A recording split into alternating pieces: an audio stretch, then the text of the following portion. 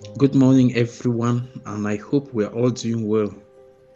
I want to welcome all of you again to our series of today. And the series for today is consecrated to the general introduction into phenomenology. You'll remember that in our last series, we did consider the course description. We did look at the nature of our program, phenomenology. We saw the course content. We defined the course objectives as well as the expected outcome. And then today we're going to continue with the general introduction into phenomenology into this program. And I would like to begin by saying that phenomenology is situated in the 20th century philosophy. 20th century philosophy. And therefore, when we get this, that's the period from the historical dimension that should come into our mind. That is not to say that the word phenomenology was used only from the 20th century. Prior to the 20th century, there have been philosophers who have used the word phenomenology.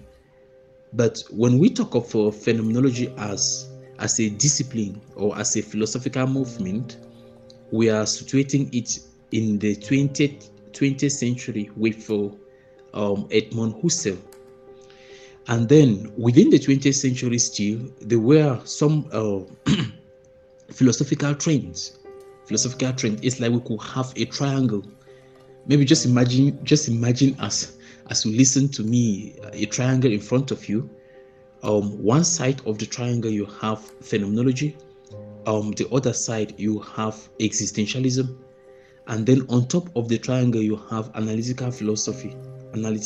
So these are the three, or the trinity, the philosophical trinity, if you want, of the 20th century, particularly dominating the English world, dominating the German and the French world.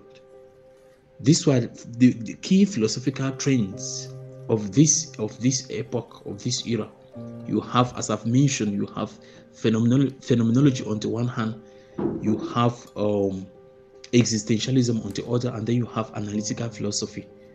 And there is an impact on each of these. In other words, you have an impact on existentialism by phenomenology. You have an impact on phenomenology by existentialism. You have an impact on analytical philosophy by existentialism or by phenomenology, and vice versa. And then when you go the other way, we can have an impact on phenomenology by analytical philosophy, and an impact on analytical philosophy by phenomenology. That is the reason why, if we go back to Introduction to Phenomenology by Demott Moran, that's a document published in 2000, we're going to see that there are divergent perspectives of phenomenology. There are some philosophers who have been known to be existentialists, that we study them, we examine them as well in the phenomenology. There are others that are analytical philosophers that we study them as well in phenomenology. So it is because of these perspectives, this trinity, that we understand the trinity. We can understand the various perspectives and the various reasons why we have that's philosophers of language studied under phenomenology, and philosophers of existentialism studied under phenomenology. It is because of this triangle which I've made mention of. Again, you have phenomenology on the one hand, you have existentialism on the other, and then on top you have analytical philosophy. So that is where I am making this general introduction from. That's from the 20th century philosophy, that so that we can understand that from the historical perspective. So when we talk about phenomenology, it's not as if it is something that is far removed from us. It is not as if it is some kind of an abstract science that has nothing to do with our day-to-day life. The first from Husserl, who is considered as the founder of phenomenology, that's Edmund Husserl. Phenomenology is the study of the structures of consciousness as experienced from the first person point of view. The study of the structures of consciousness as experienced from, that's the front seat perspective. So what is important here is that it is the lived character perspective that justified the first person point of view approach emphasized in phenomenology. Because perhaps you're going to get us saying from time to time about the first person experience. First person experience, it means like let's say I have an encounter with an event, and I come and narrate that event to you. Then you are not the first person. You don't have the first person experience of that event. I have the first person experience of that event. And phenomenology is advocating for that first person encounter, first person experience. Or you can have a front seat. I like to say this, a front seat view of something. Not like maybe people are sitting at the back seat. They have a view of something. The person at the front has a better view of that because the person has perhaps a direct encounter with that thing. So as I said before, phenomenology as a science, as a discipline, is an everyday life activity. It is everyday life activity. It's not as if it is something that something for the classroom or something for the philosophers. It's an everyday life activity. So when we talk of it as a discipline, as I said, we can either look at phenomenology as a philosophical movement or phenomenology as a discipline. When we talk about phenomenology from the everyday life point of view, perhaps before I go to make a distinction between phenomenology as a discipline or phenomenology as a movement, let me just briefly say that phenomenology, as I was indicating, is everyday. It's an everyday life activity. It's an everyday life activity, not some abstract kind of thing, not something reserved for the philosophers or the students of philosophy, as the case could be. So let me just give the following example so that you get to understand what I'm saying when we talk about phenomenology as an everyday life activity or experiences. Let me just give this example. Maybe for those of us who are Catholics, I say that I see that chalice during consecration raised by the presiding priest every day I attend mass.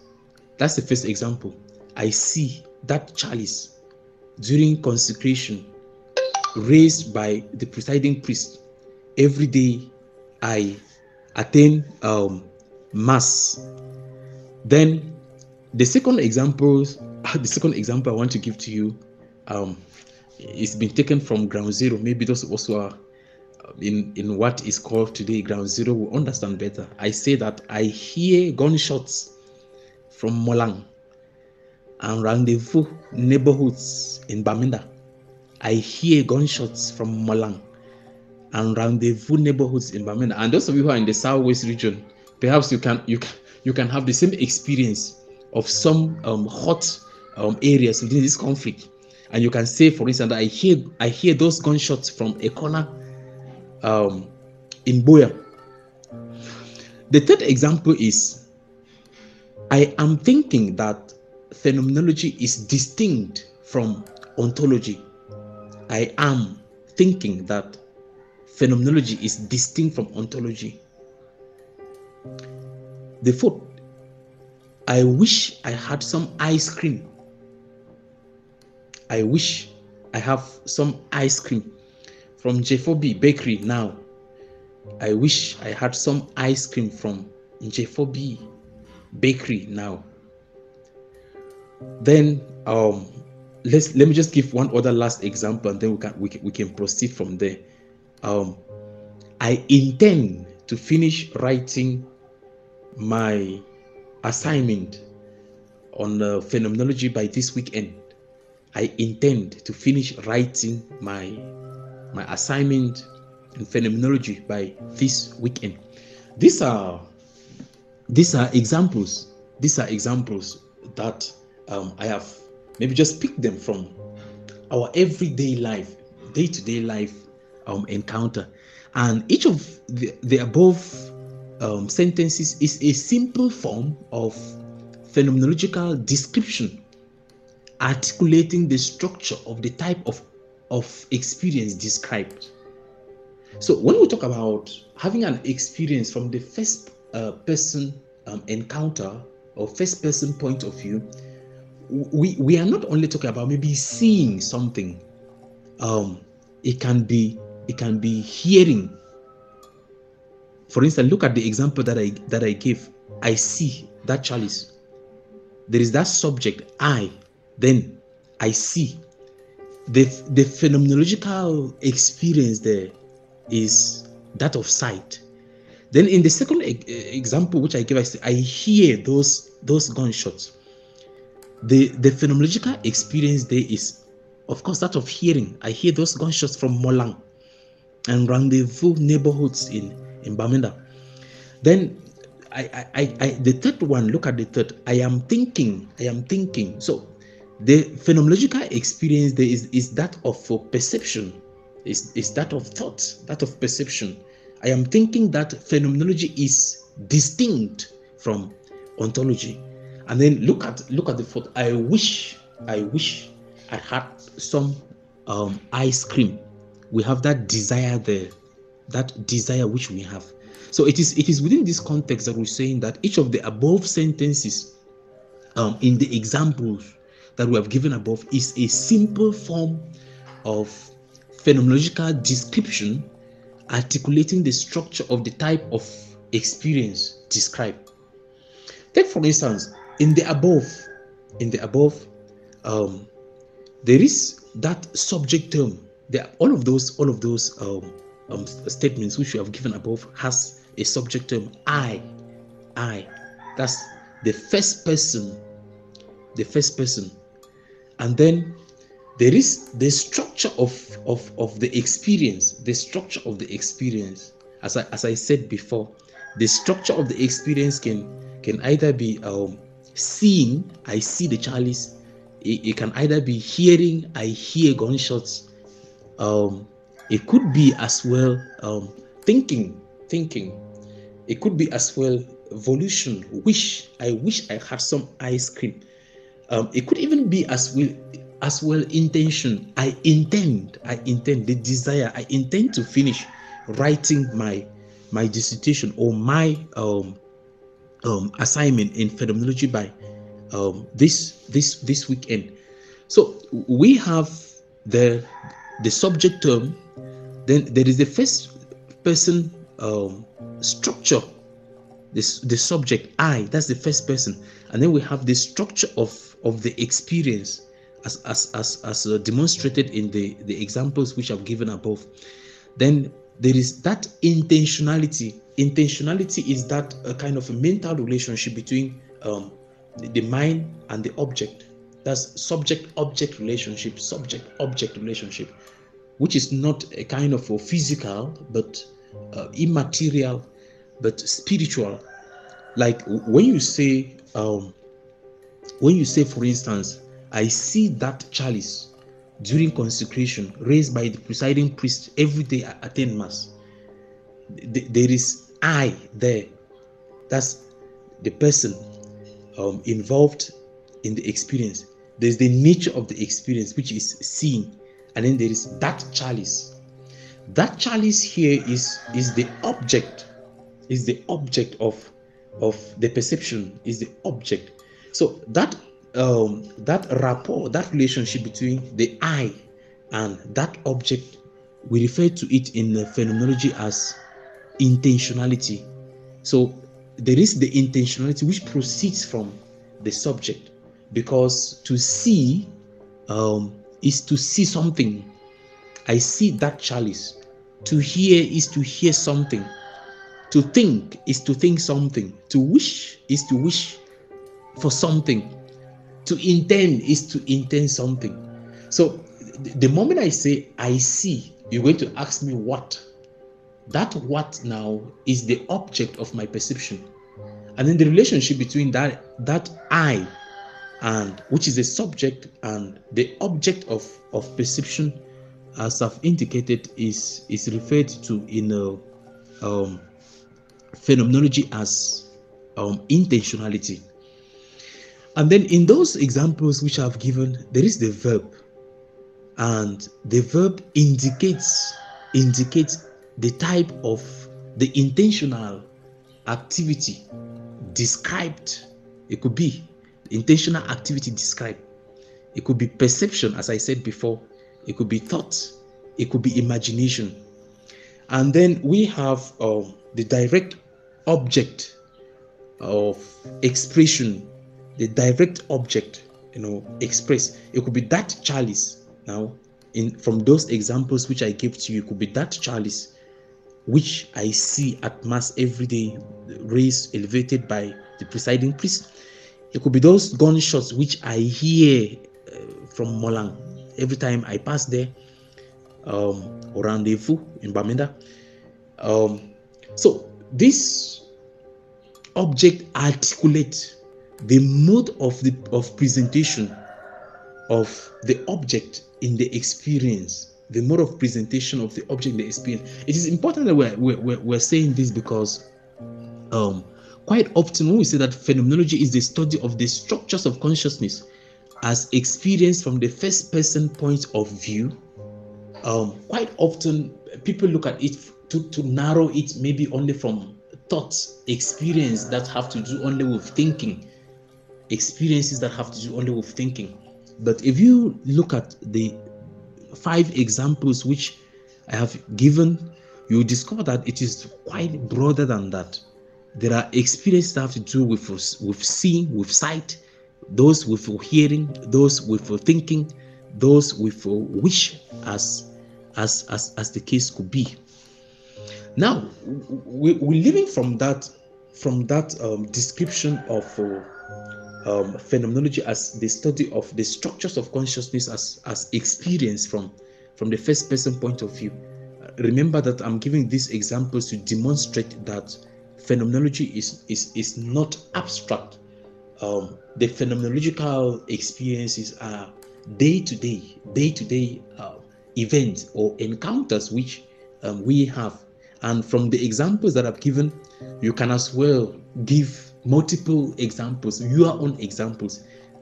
Remember quite often that when we have understood something, and we can test our understanding of a given thing based on the numerous of examples that we can give from that event, our own examples that we can give from it.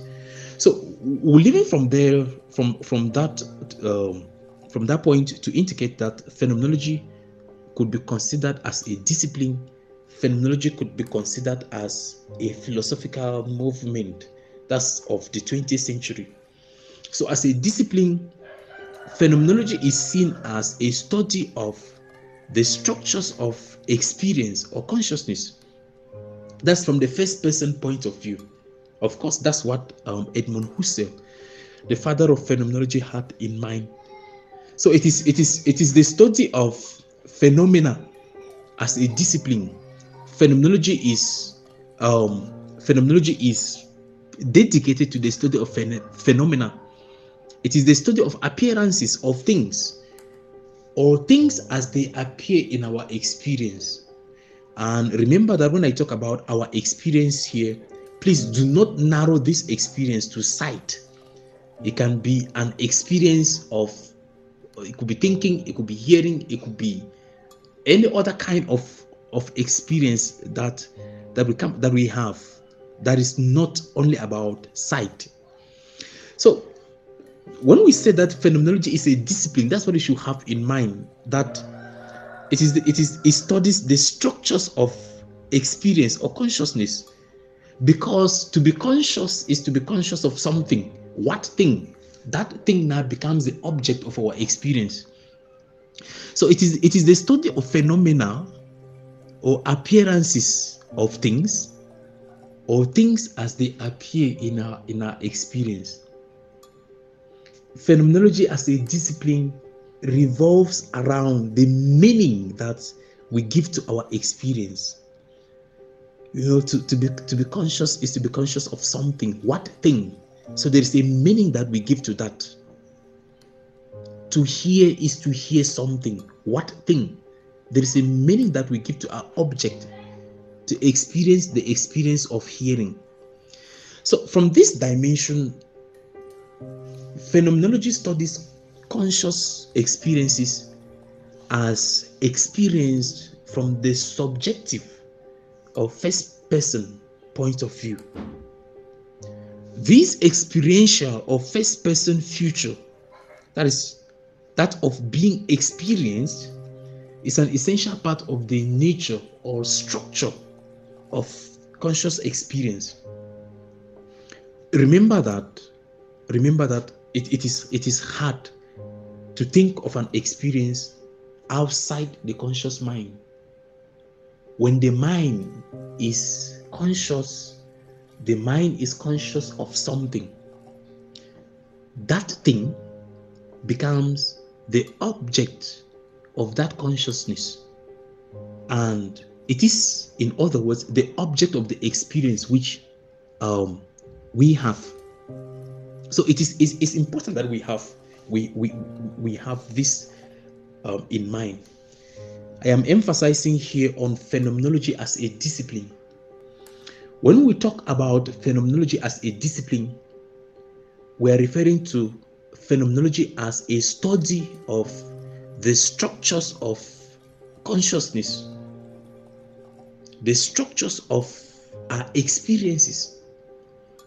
Of course, when I talk about the structures of consciousness, I am talking about our experiences based on the fact that to be conscious is to be conscious of something, and that thing becomes the object of our experience. So it is, as a discipline, it is the meaning that we give to experiences. The experience that you have is not a meaningless kind of thing. You try to give some meaning to it as an individual, as a person. So that meaning that you attribute to the experiences, day-to-day experiences which you have, helps to shape phenomenology as a discipline. So I am emphasizing consciousness.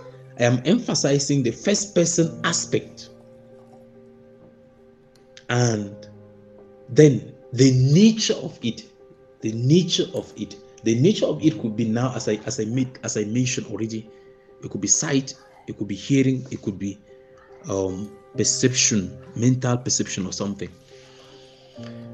So the second distinction which is important for us to make is phenomenology as a philosophical movement. You remember, as I said initially, phenomenology can be a discipline, or it is a discipline and a philosophical movement. As a philosophical movement, phenomenology is situated within the 20th century philosophical trend. It is a 20th century philosophical trend developed by Edmund Husserl. I said that already.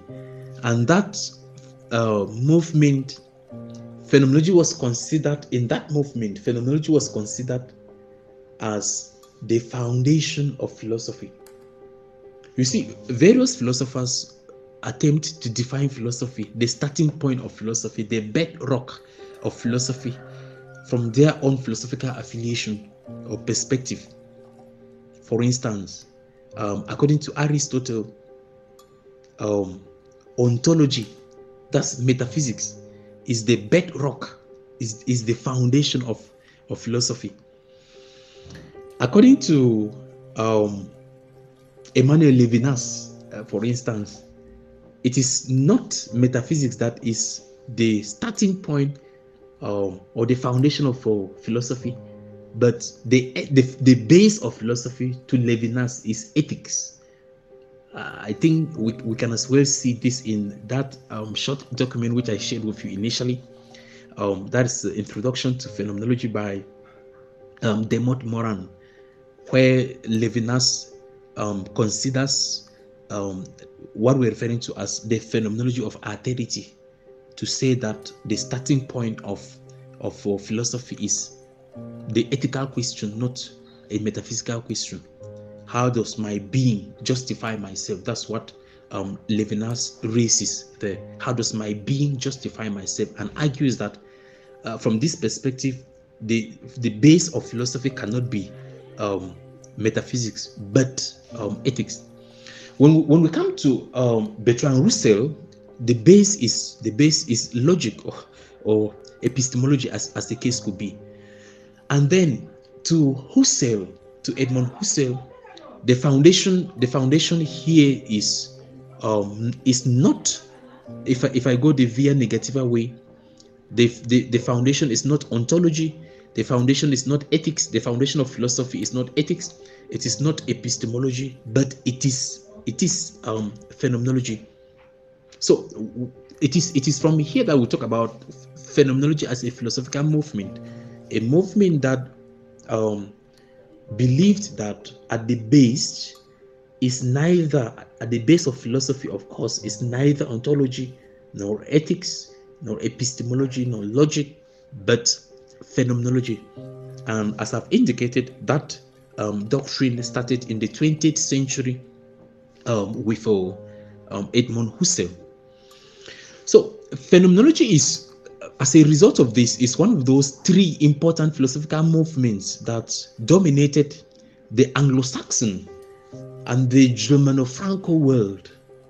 So the others, as I maintained, are existentialism and then analytical philosophy, existentialism and analytical philosophy. So it is important that we have these distinctions in mind. The first, as I maintained in this voice note, is to cause us to know that phenomenology is nothing abstract. It's not something abstract. It's not something that is restricted only to the classroom.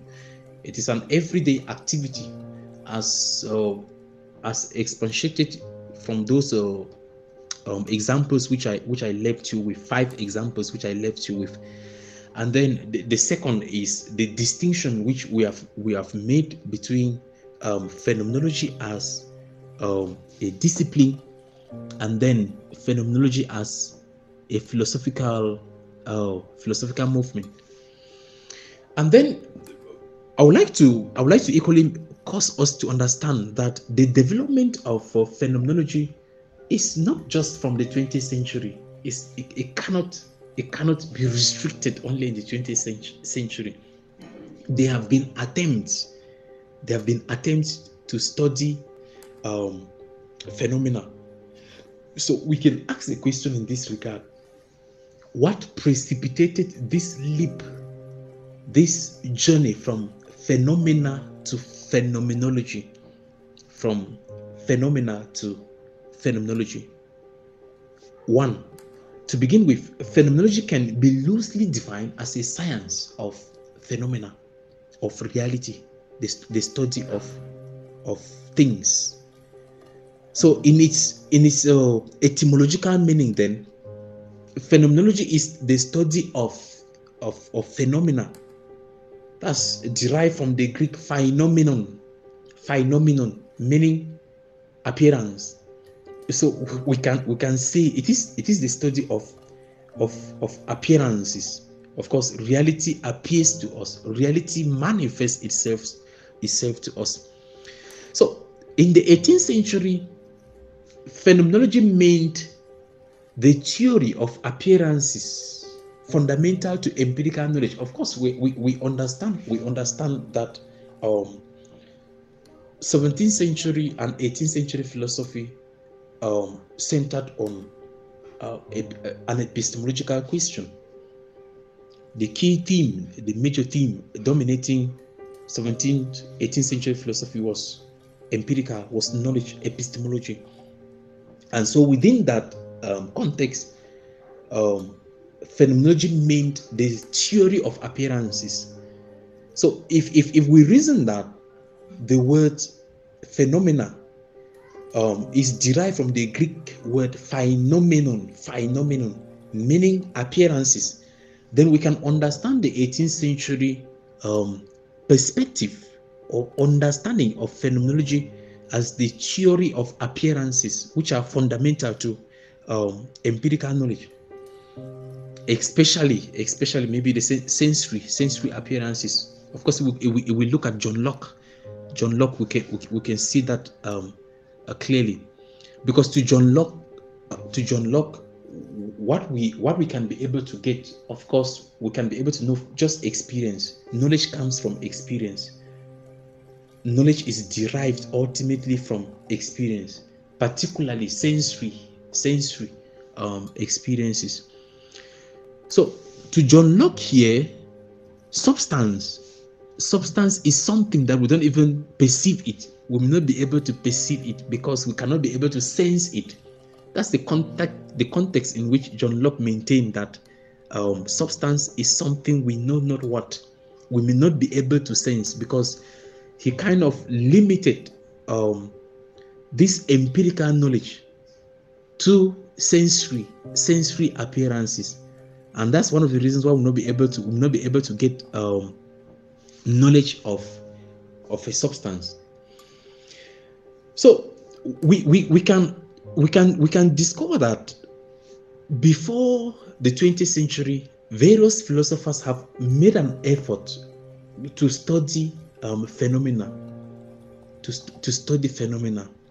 Descartes is one of them that I want to comment on him here, because Descartes, in the strict rationalist tradition, maintained that what appears before the mind are ideas, and that these ideas, rationally formed, must be clear and distinct. What appears before the mind. What is of interest here is the word appearance, which, as I've maintained, is the Greek word for phenomenon. That's phenomena.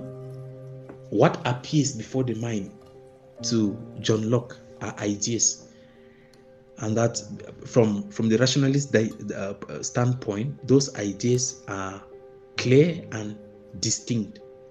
Remember that an idea is clear when it is before the conscious mind. Such an idea, from the Cartesian perspective, is considered to be a clear idea.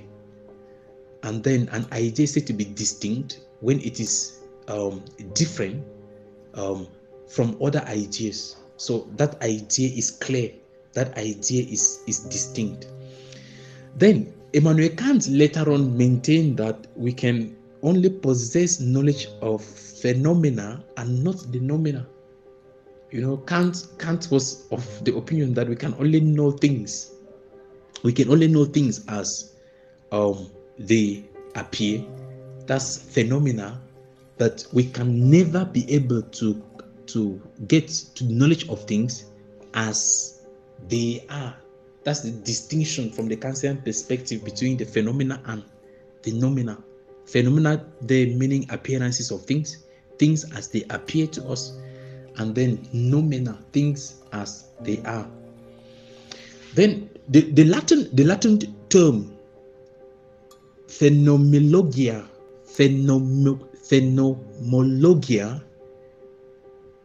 helps us a bit here to understand exactly what we're talking about. And it is used in this perspective that's in the 18th century, I beg your pardon, 18th century. It's used again as the study day of appearances, the study of appearances. So subsequently, the German term phenomenologia was used also as well in the same perspective. Please, perhaps you may have to forgive my German appellation of this, but then at least when you get the handout which I shared with you already, you will be able to get more insights from here.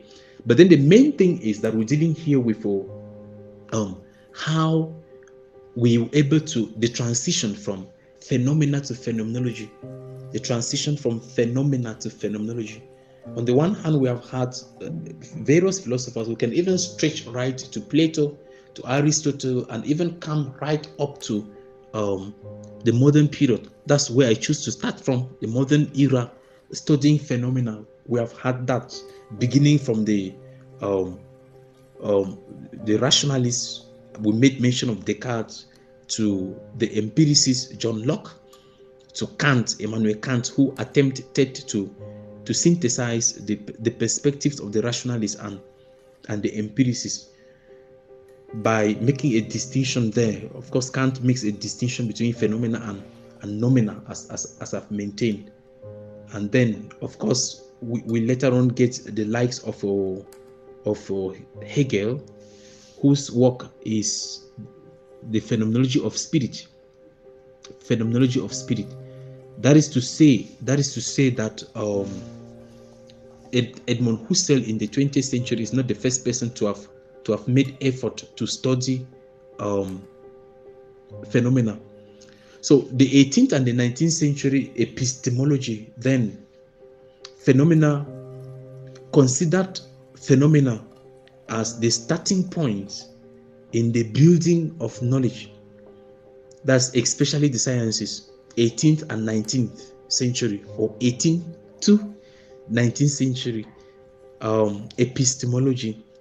Phenomena, the study of appearances, were considered as a starting point in building knowledge, especially science. Accordingly, then, phenomena are what we observed, what we perceive, what we seek to explain. So it's important that we have this in mind, please. Phenomena, that is within the context of 18th and 19th century epistemology, served as the starting point in the building of knowledge. And when we talk about phenomena here, we're referring to those things that we observed, those things that we perceive, those things which we seek to explain. And therefore, from this modern period of philosophy, Edmund Husserl took the term for his science of consciousness, because Husserl's approach to phenomenology is studying the structures of consciousness, the study of the structures of consciousness as experienced from the first person point of view. So it is thanks to the 18th and the 19th century understanding of phenomena as starting points in building knowledge, especially the knowledge that has to do with the sciences, that Husserl developed his science of consciousness. That's either from the observation, either from the perception, or either the consciousness from the things which we seek to explain. And the study of the structures of this consciousness is what Husserl refers to as phenomenology. So we can conveniently be able to answer the question how phenomenology developed from the study of phenomena. So this particular audio today is looking at a general introduction to phenomenology, and we started by indicating that phenomenology is an everyday activity, and that is justified, or that was justified by some examples which I gave to you. And then we later on made a distinction between phenomenology as a discipline and phenomenology as a philosophical movement. And then finally, we have seen the transition from the study of phenomena to phenomenology. That's, in other words, how can we justify the movement from phenomena, the transition they're going beyond the study of phenomena to phenomenology. That's basically what we have done. And if we're able to get this, today, then we can say for sure that we have understood what we have, or what we are referring to here as the general introduction to phenomenology. I think the next series will be consecrated to the definition of phenomenology, because at least listening to me, you'll be able to place a finger, at least from the historical point of view, where we are when we talk about phenomenology. That's 20th century philosophy and the other philosophical trends that were prominent within this particular period. Thank you very much, and I wish you the best.